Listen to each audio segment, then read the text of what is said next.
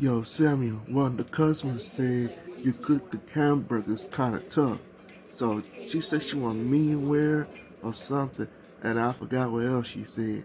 Oh yeah, she want her money back.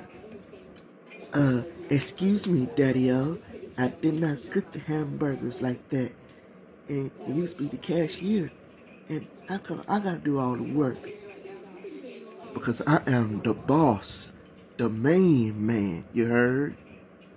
Well, Daddy-O, the boss need to graduate college first and get his grades up. I am gonna graduate from college.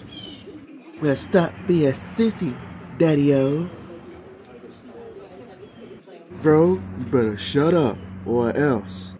Oh my God, Daddy-O. I am so tired and bored to argue with you right now. That's it, Samuel. I'm tired of your crap. Big mistake, Daddy-O.